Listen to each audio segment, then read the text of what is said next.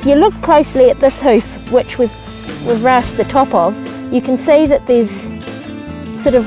bits of flecking through here, and there's this big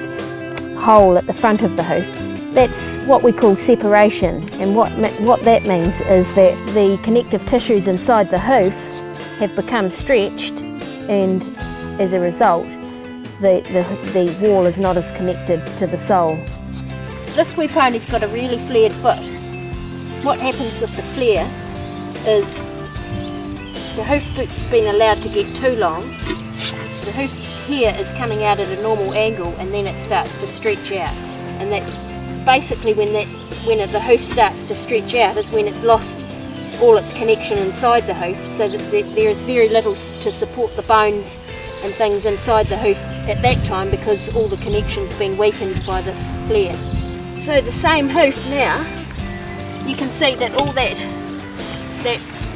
flare off the front of the toe has been taken off, which was all dead unconnected tissue anyway, and we've taken the heels down as far as we can, but with this more natural shape the pony's going to be a lot more comfortable.